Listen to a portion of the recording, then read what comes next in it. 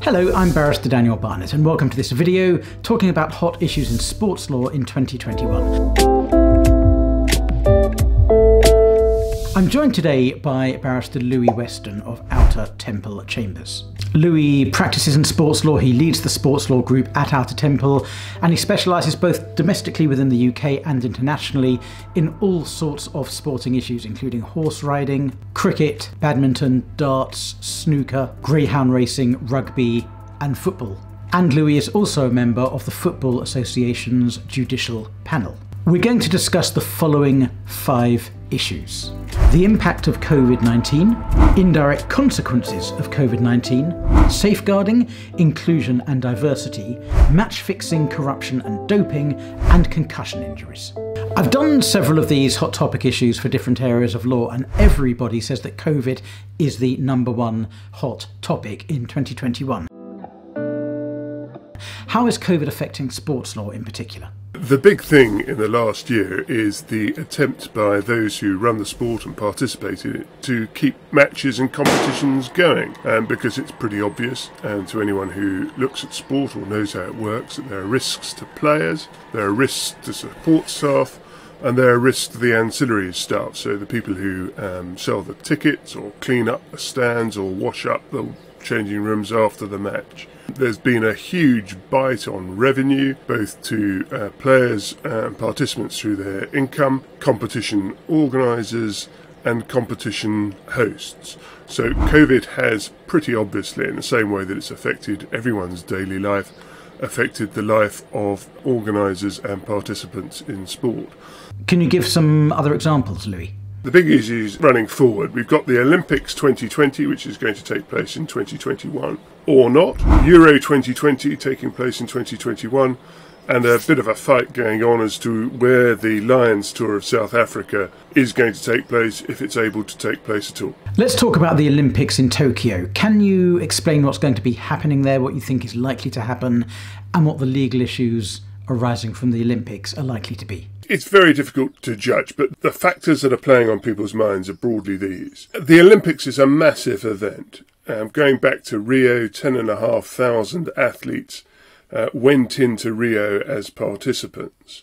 And so with them you'd have 30 to 40,000 people in total of support staff, trainers and the like. On top of that you've got TV, radio, journalists from around the world. So you're looking at an international influx into one country, one city of around about 100,000 people. And the big question is, how do you keep them safe? And is it possible to keep them safe in a city itself that's struggling with COVID and is having its health services overwhelmed by the number of cases in Japan at present?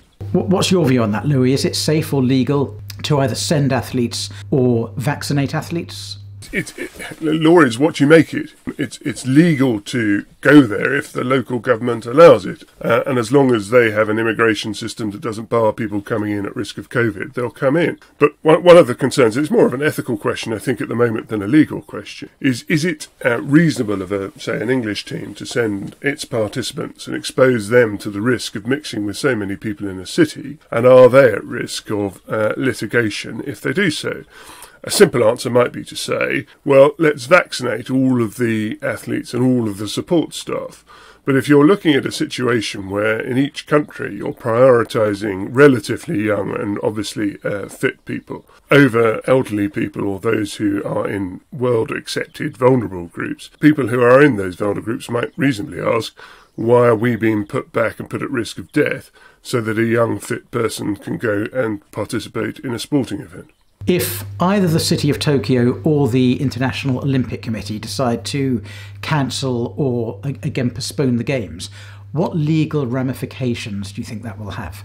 The understanding is, and you'll appreciate that not all documents are in the public domain, but the understanding is that the host city takes on the obligation of underwriting the Games. And the Olympics is not only a great sporting triumph, it's a great commercial triumph. You have sponsors pay lots of money to get their names and brands in front of people during the Games. You have TV shows and a month of the BBC explaining to people what happens in the sport of archery they've never heard of before. And they've paid a great deal of money for that. And if the IOC lose out on that, they are likely to turn to Tokyo. And no recent games has made a profit in any reasonable way of accounting for it by hosting the games. And if Tokyo hosts the games that is desperately unsuccessful because it can't sell any tickets, and because some of the events are cancelled, so there's issues with the sponsors, there's issue with the TV rights, the city of Tokyo is going to be on the hook for a great deal of money. Let's move away from the Olympics and look at rugby. What are the big threats and the legal issues in the coming year for rugby? Coming up, you've got more tournaments. You've got the domestic tournaments, you've got the cross-European tournaments, you have the tournaments in the Six Nations. And the problem again is, how do you keep a team moving around either within a country or across borders safe? In the last 6 months, rugby has been kept going but had to take a circuit break because the number of COVID cases became too high. And you also have some political considerations. So just coming up to this tournament, the Six Nations, the French were expressing at least concern, or reported as expressing concern, about having their team and teams coming across their borders when there is still a high risk of COVID and of the particular variants that crop up in particular countries. And so the problem in sport is, if you end up with a tournament that doesn't run its term or doesn't run in the way that people anticipate, the people who've paid lots of money for their sponsorship or their TV rights and the people who've paid tickets to watch it in principle are put out of their money and they threaten litigation. Let's turn to discuss the indirect consequences of COVID-19. What is the number one indirect consequence in your view, Louis Weston? So you looked at the major effects, headline effects on the big tournaments. And behind the big tournaments, you have bigger consequences, I think, that are hidden and won't come out for some time.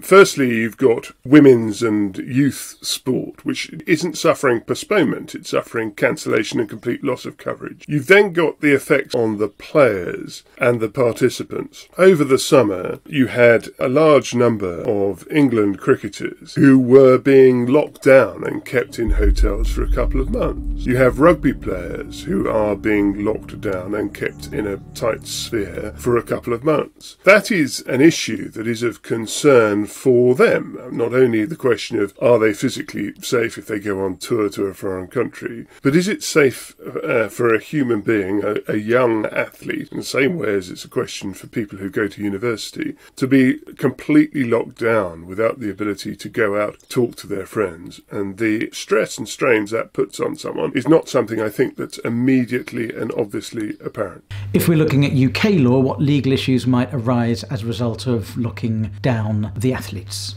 Well, if athletes contract the illness whilst they're in the care and custody, literally the custody in a sense, of the sport that controls them, the people who put them there have a duty to keep them safe. And if they don't enforce properly the biosecurity that is supposed to keep the athlete safe, and they're negligent in doing so, they're at risk of litigation. Also, it appears to me pretty obvious that there's a foreseeable risk that there will be mental and psychological consequences, and they need to put in place, and if they don't put in place, I'm sure at the moment the England team on tour in Sri Lanka and off to India have got, I know that they do from reports, they've got people who will counsel either in person or by telephone and look after the mental safety of those participants. But you shift away from that to a sport that hasn't got as much money or isn't quite so high profile, and they won't be able, and are at risk if they don't, to put in place such good measures. Well, from what you're saying, there's clearly going to be a loss of revenue for the club. What do you think the clubs are going to do? What steps can they take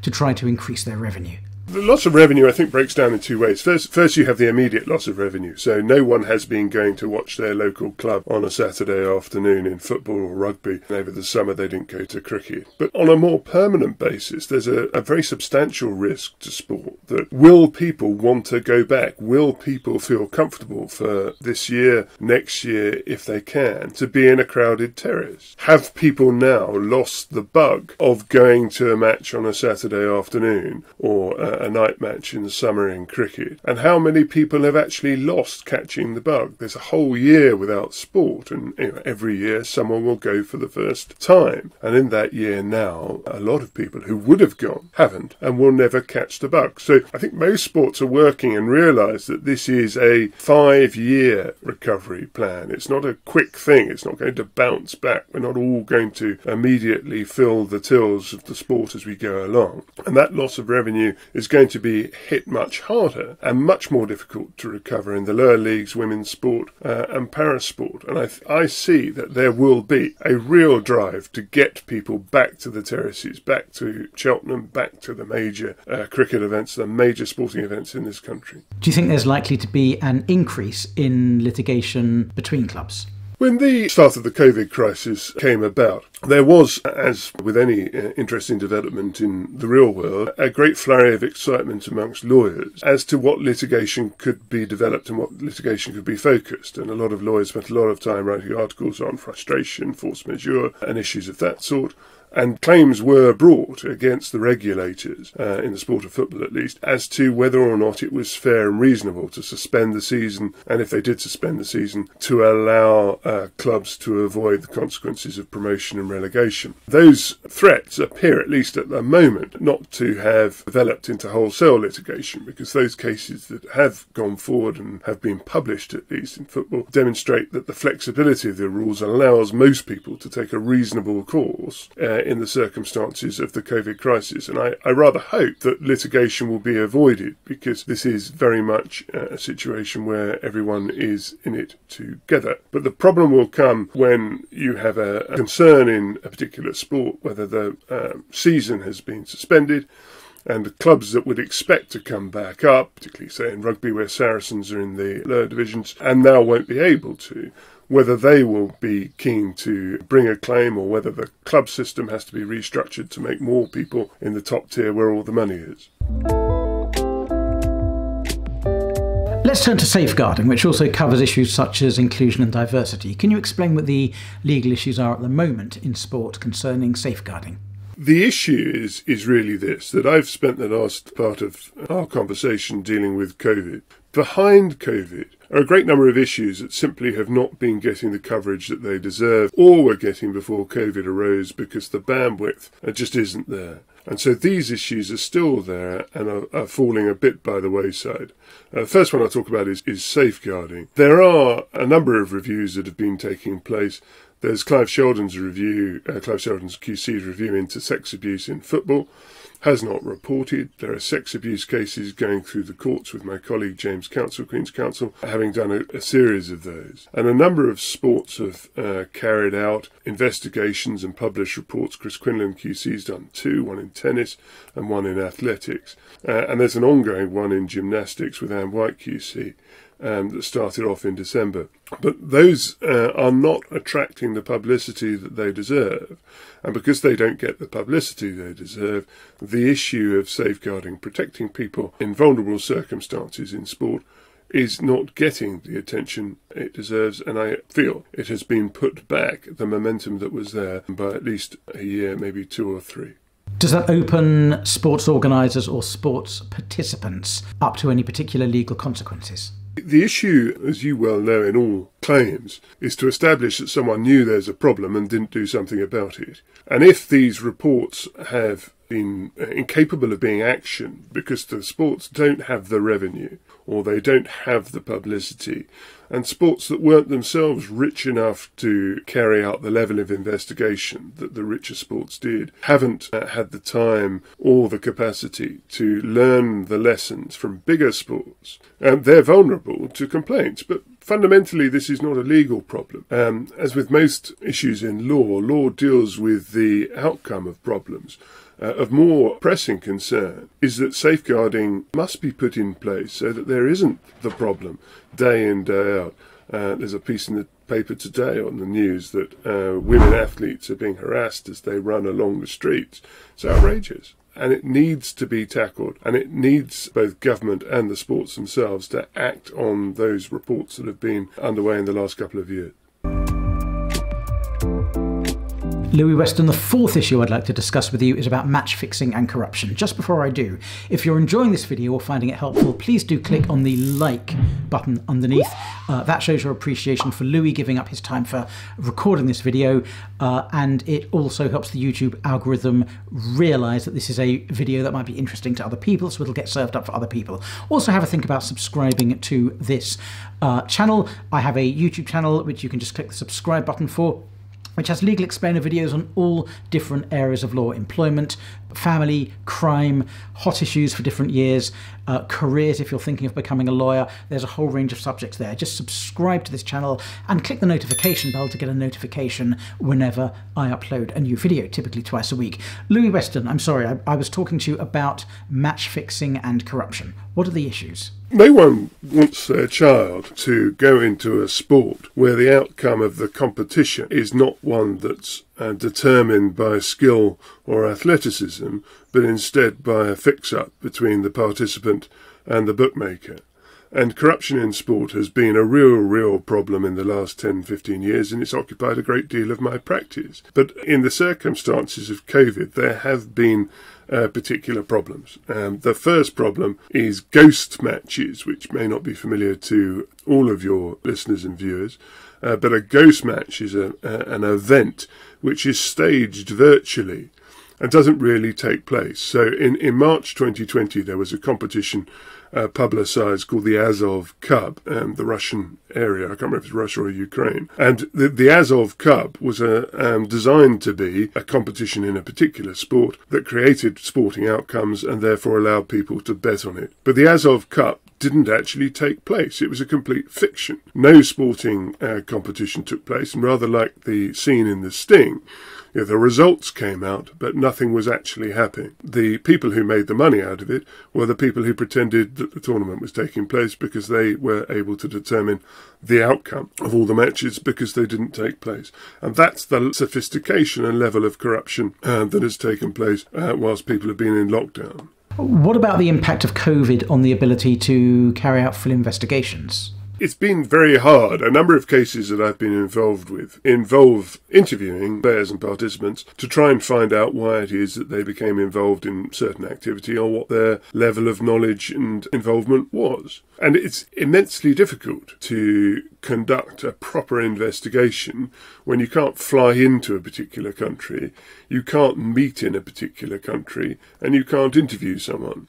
And unlike the police and federal authorities who have the power of compulsion that they can arrest people, those who investigate sporting corruption and involvement in match fixing and the like don't have the power of arrest and compulsion. So a number of investigations have been on hold. It's very difficult, as you will realise, to conduct a proper investigation by Zoom. It's difficult to have a look at real documents or to investigate data that a particular participant may have physically. And it also has meant that a number of cases have been put on hold, although lawyers, conservative though they are, have been learning that there is Zoom and Teams as a way of doing inquiries. Is there any current legislation in the United Kingdom about match fixing, and is it effective if there is any legislation? There's a series of international treaties, the Macmillan Convention and the United Nations treaties, that have all set out a system of model laws as to how to criminalise and deal with match fixing, and the UK as a nation state has signed up to these treaties, but we do not in this country have any detailed or effective legislation that addresses match fixing. We have the Gambling Act and we have some old offences of conspiracy to defraud or corruption type offences, but none of them actually deal with the model law of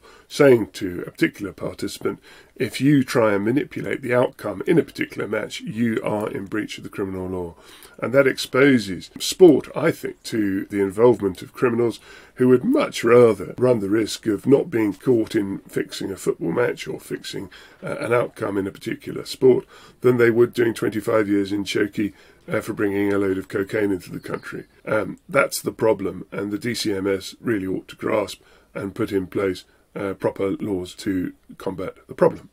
Is the use of illicit substances, or doping as it's known, still something that's prevalent in 2021? It's an Olympic year, so doping will come to the fore. And it's come to the fore really over the last years because of the film Icarus, or the facts behind the film Icarus, and the difficulties that RUSADA, the Russian anti-doping agency, that is found to have engaged in systematic doping offences, and has led to a whole chain of litigation in the sports world, in which the current outcome is that RUSADA and Russian athletes are banned for 2 years. What's interesting, I think, and coming forwards, is a very bold step by the Americans, who brought into force on the 7th of December 2020 the Rodchenkov Act, which gives to America a worldwide jurisdiction to criminalise the activities of anyone who involves themselves in match fixing through doping or doping corruption in sport. But because it's an Olympic year, there will be a mass of high-profile cases because the impetus to win is huge, and human nature is to cheat, either of your own volition or because your team wants you to. One case that's really caught my attention recently is the prosecution of Jason Service in the United States. Can you talk a little bit about that? Doping and anti-doping and corruption tends to focus on human beings, but it's also a fairly big thing in the world of animal sport. And a big case coming up in the United States is the prosecution of the famous horse trainer there, Jason Service, who, along with 27 others, they don't hang around when they bring a case in America, is charged with doping of horses on a fairly mammoth basis, including a horse called Maximum Security that last year crossed the line first. Whether it won or not is an issue that's going to be decided. The Saudi Cup, which is a horse race in Saudi Arabia, excellent reputation, excellently regulated, and the prize for it was 10 million. But because the suggestion in the American litigation is that Jason Service had been doping its horses, the Saudi Jockey Club has withheld the prize money from the owners, and there is both the litigation in America, which will come to a conclusion, one hopes, this year, but also a domestic investigation in Saudi as to whether the prize money should go to the horse. And I think sport recognises that where there's a suggestion of doping, it's sensible to take a cautionary approach to the payout of prize money, certainly at that level. The final issue I'd like to discuss, Louis Weston, is the problem of physical injuries, and in particular concussion injuries in sports. Now, concussion injuries have been around a very, very long time, but they seem to be re-emerging as a focus for litigation. Can you explain how concussion injury litigation works, what it's about, what the current hot issues are, please? A view that either heading a football or being hit by a boxer or banging your head in a rugby game will cause you injury has been known for very many years, but in the last 6 months it's come to its fore with the death of a number of the participants in the 1966 World Cup win, and also in rugby, where group claim litigation is threatened against the regulators, perhaps the clubs and perhaps their staff, as a result of the exposure of rugby players to head injury. And the headline position, and it's not yet gone to court in this country, there's been settlements in America and in other jurisdictions, particularly in the sport of American football. The headline issue is whether or not the sport has taken proper care for those people who have played in the sport, and whether the clubs have allowed their players to play when they shouldn't, and whether or not the sports and the clubs and the medical staff have put in place proper and safe assessments for the risks of head injury. So it's concussion and permanent brain damage as a result. It's not, though, straightforward by any means. The key problems, I expect, are going to be on what lawyers would call causation. Barbara Windsor, who on the face of it didn't involve herself in sport, died very sadly of dementia. Many people do. It's a top killer now in this country. And proving that it was the sport that caused the dementia as opposed to a problem native to the person because of their genetic makeup that caused their dementia is very difficult, and may at the moment in medical science not be capable of being proved until after death, which is a very unattractive prospect. What damages will flow? How do you calculate compensation if it can be shown that a concussion injury has led to a subtle long-term brain injury? Well, there's two broad headlines. The first is some compensation for the physical inconvenience, pain and suffering that you receive as a result of suffering that condition. But second, it's financial compensation, either to compensate you for the care that you might need in later life where you're no longer able to care for yourself, or the loss of earnings that you will have received because you can't perform as well as you would have done but for the injury. But again, my view on this, I'm afraid, is rather brutal as against lawyers. Some sports are rich and some are not, but it's not beyond the wit of man to put in place a scheme or a tariff in sport where there is a fund that people, not just the high-profile celebrities, but those who play in lower leagues, those who play in amateur level, can draw on that fund rather than be forced into litigation. Thank you very much, Louis Weston from Outer Temple Chambers. If you want to get in touch with Louis, there are details in the notes below. You might also want to have a look at some of the other videos on this site. I have a whole host of videos on employment law, on crime, on family, and one of my favourite recent videos is just here. Thank you so much for watching. I'm Barrister Daniel Barnett. Bye-bye.